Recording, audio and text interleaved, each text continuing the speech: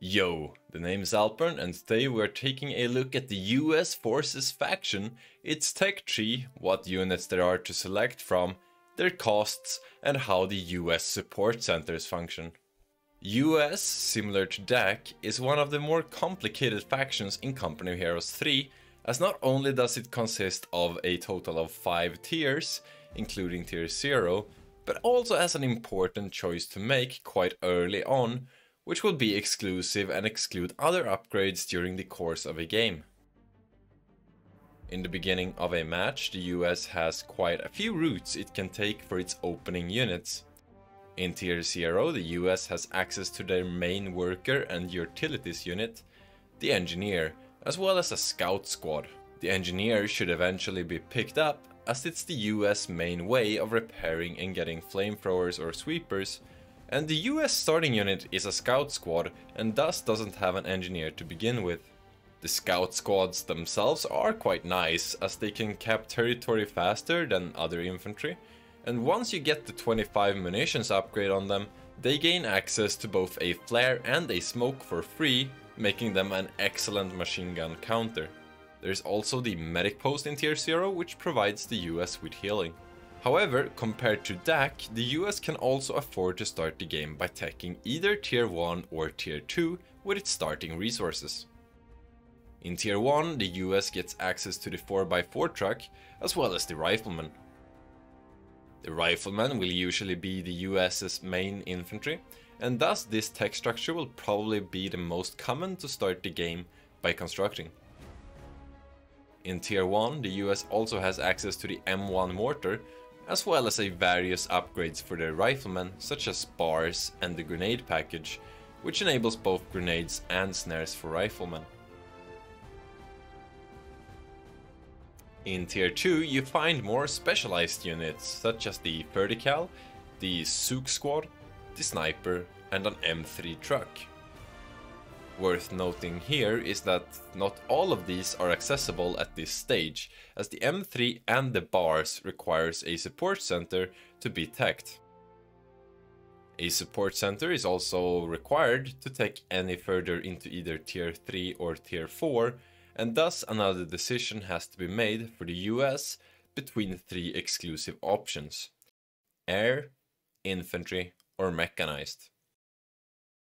All 3 of these options comes with quite cool and interesting benefits, as well as extremely different upgrades to tech into later in the game. Beginning with the Air Support Center, you natively get access to 3 off-maps, no matter what battle group you pick. The off-maps, a free recon run with a large cooldown, a 60 munitions strafing run, and a 90 munitions dive bomb, makes this selection great for team games, as you can support teammates and be present across large maps. The upgrades for the Air Support Center also vastly improves these off-maps, while being comparatively cheap to the other upgrades in the other support centers. The first upgrade, the Advanced Recon, gives the Recon Pass extra vision. The Air Supply upgrade makes all the off-maps cheaper by 1/3, making the strafe cost 40 munitions and the bombing run 60 munitions. The next upgrade, Air Supremacy, reduces the cooldown of all 3 off-maps. And the final upgrade, Double Sortie, makes all off-maps do their run twice, meaning double the recon pass, double the strafe, and double the bomb. The next support center, Infantry, comes with a free captain squad that can buff nearby infantry. The upgrades are all quite infantry focused, starting with munition surplus that reduces cooldown on infantry abilities, as well as decreasing the cost of weapon upgrades by 50%, making this choice excellent early if you intend to tech for bars.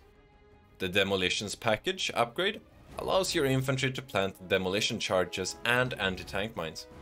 The next upgrade, Advanced Logistics, reduces the reinforce cost by 25%, as well as increasing veterancy gain by reinforcing your squads. And finally, Survival Training increases the health of all of your infantry by 10 health points, which after some math I have concluded is about 15%, though it impacts different infantry squads differently. As you may notice, these abilities are quite expensive and may make your late tech for vehicles quite difficult, but could also prove to have a very strong snowball effect of getting you the strongest early game possible. Now the third and the final support center, Mechanized, focuses on upgrading all your armor and vehicles in the US roster. It also has the added benefit of providing free repairs at your base that will repair any close damaged vehicles. The upgrades in the Mechanized Support Center are specialized munitions, which enables a new ability for every vehicle, such as HE shells, though it is dependent on the vehicle what new ability it gets. The improvised armor increases the armor of all vehicles, including light vehicles. The smoke shell upgrade gives all vehicles smoke launchers, increasing their survivability as well as their offensive power. And finally, the final upgrade upgrades the M4A1 Shermans with a way stronger gun, allowing it to do better versus all targets. As previously mentioned, this decision for the US is exclusive, meaning whichever support center you pick, you also remove the accessibility of the other ones. Thus you should plan your build quite carefully around whatever support center you pick. Once you have picked and unlocked a support center, the bars upgrade as well as the M3 becomes available, as well as both tier 3 and tier 4. In tier 3, the US gets access to the M8 Greyhound, which is a strong anti-infantry vehicle. It also gets access to the M180 gun and the Chaffee, which is a heavy light vehicle that actually has quite decent penetration, allowing it to punch way above its weight class.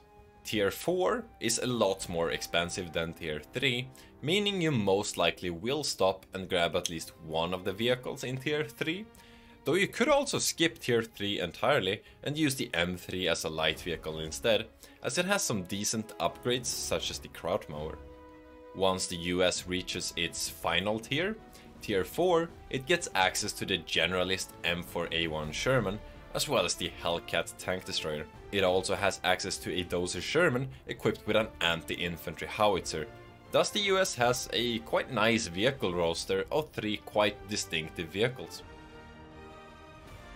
Now most likely these unit costs and their placement in the tech tree will change with balance patches, so I will keep updating these tech tree images.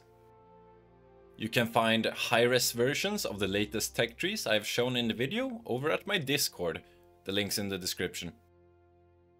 If you like this video, please do make sure you're subscribed to support me as a creator. And if you have any plans of purchasing Company of Heroes 3, you can do so while simultaneously supporting me by using the link in the description and using code ALPERN on checkout.